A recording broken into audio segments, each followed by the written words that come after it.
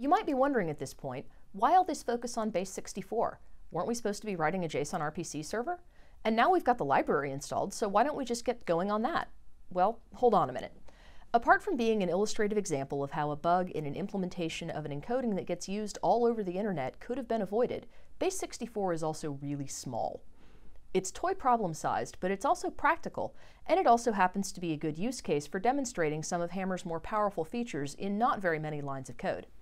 So let's take a few minutes to understand how Base64 works and how we can think of it as a language, and then we'll translate those intuitions about our Base64 language directly into working C.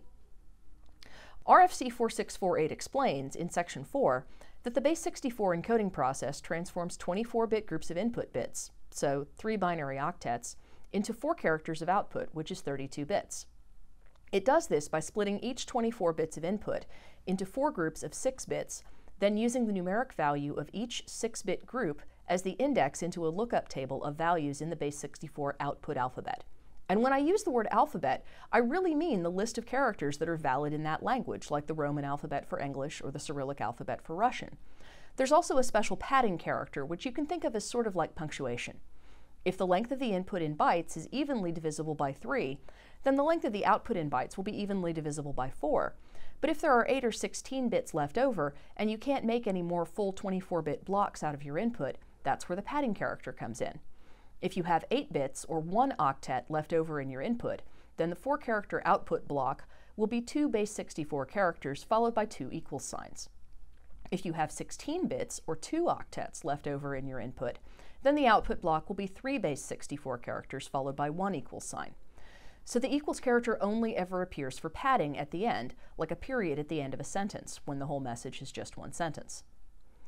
This means that to decode Base64, we'll need to transform 4-character blocks in the Base64 alphabet back into the original 24-bit sequence that produced them. So every 4 characters of Base64 turns into 3 octets of binary, and if any character shows up that's not in the Base64 alphabet, the whole encoded string is wrong. There are also only a few patterns that these 4-character blocks can fall into. They can be 4 Base64 characters, 3 characters followed by an equals, or 2 characters followed by 2 equals. If the length of the input in characters doesn't divide evenly by 4, it's not a valid Base64 string. And there are some simple constraints on the way the 4-character blocks can be laid out in a sequence. Only the block at the end can have any equal signs in it, whether it has 1 or 2. There's also an even subtler pattern that describes the layout of the 4-character blocks. In a block with 1 character of padding, there are only 16 possible characters in the Base64 alphabet that the last character of content can be. And in a block with 2 characters of padding, there are only 4 possible choices for the last content character. Let's see why that is.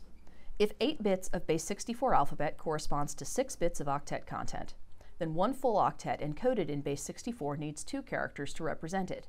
The first character decodes to the first 6 bits of the octet, and we decode the second character into another 6 bits that we only need 2 of.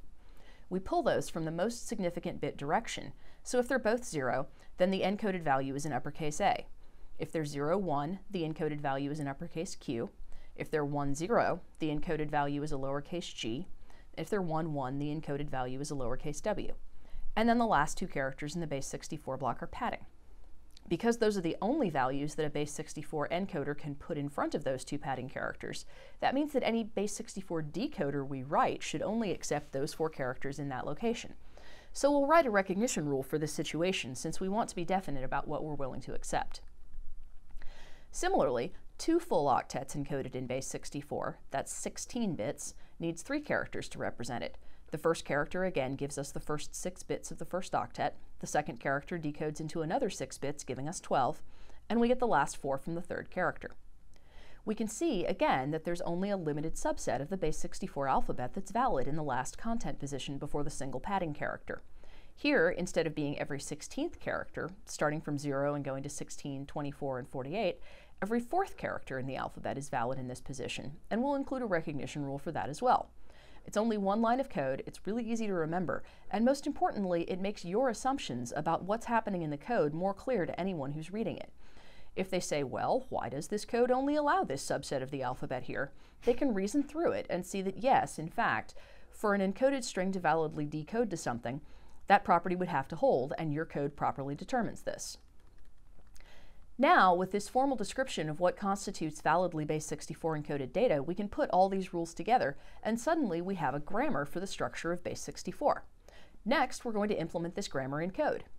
When we're done with that step, we'll have a complete recognizer for Base64 encoded data. It won't do anything other than recognize strings in Base64. That is to say, if the string input to it is valid Base64, it'll return true, and if it's not, it'll return false. Once we have that in place, we'll be able to hook up some semantic actions to handle the transliteration of 4-character Base64 blocks into triplets of octets. Semantic actions are what unleash the power of Hammer. You can think of them as events that fire when the parsers they're attached to parse something successfully. But I don't want to get ahead of myself. In the next video, we'll write some unit tests for a Base64 recognizer, and then we'll actually implement it. See you next time.